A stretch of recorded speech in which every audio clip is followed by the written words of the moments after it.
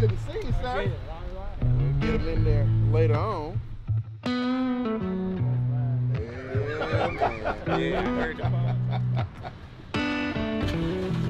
We left Atlanta about 2:05 a.m. for the Black Bird Dog Handlers Association field trial. We're down in Georgia, and we're waiting on Neal Carter Jr. to get here, and they are loading up horses right now. And we're gonna meet them and drive out to Mayhaw Plantation and, you know, see what these guys got going.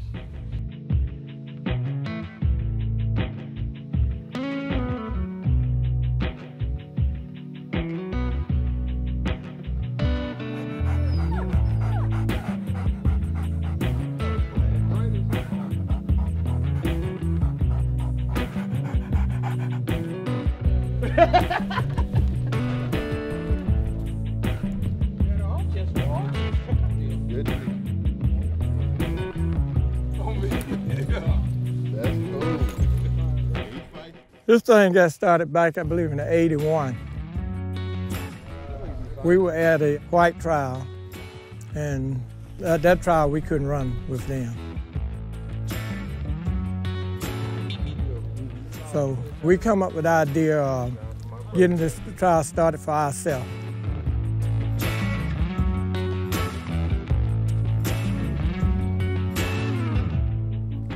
So we got up, and then what they told us, if you could get us a paper, everybody sign it, that the people said okay to bring the animal off the place, we'll go for it.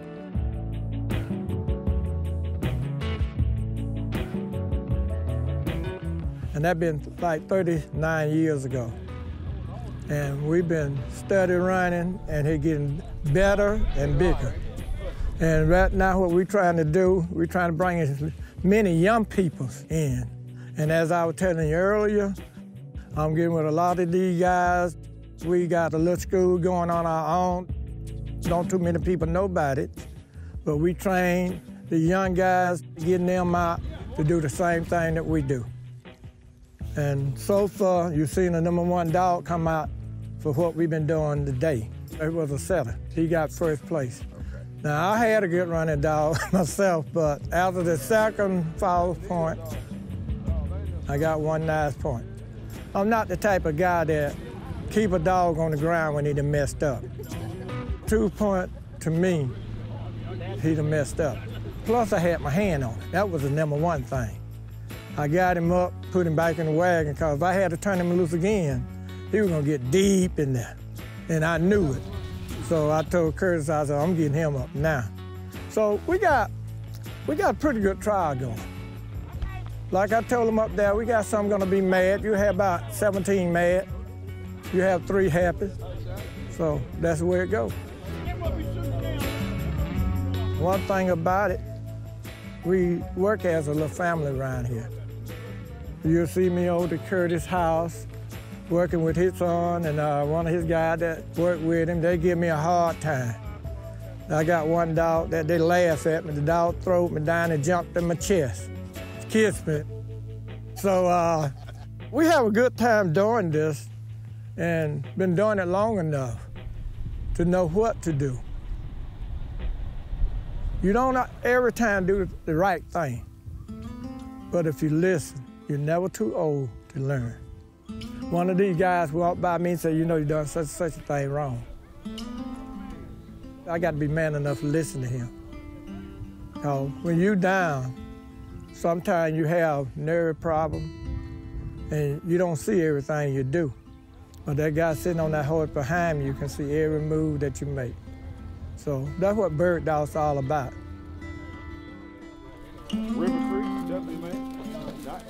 I've been in it 48 years, working for somebody else.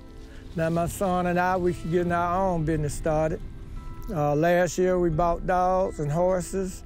We broke about 5 or 6 dogs last year. We know what to do, we know how to do it. Then this year coming up, I'm hoping to find a couple thousand acres. And once we find that, we're gonna be on. Hard day ride. What did I tell him? I talk to Judge. I be talking to Judge. Y'all don't even know talk.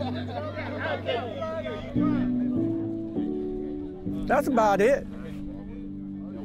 All right. My name is Neal Carter. Train bird dog for a living. Been doing it for 48 years and hope that I can do another 48 years.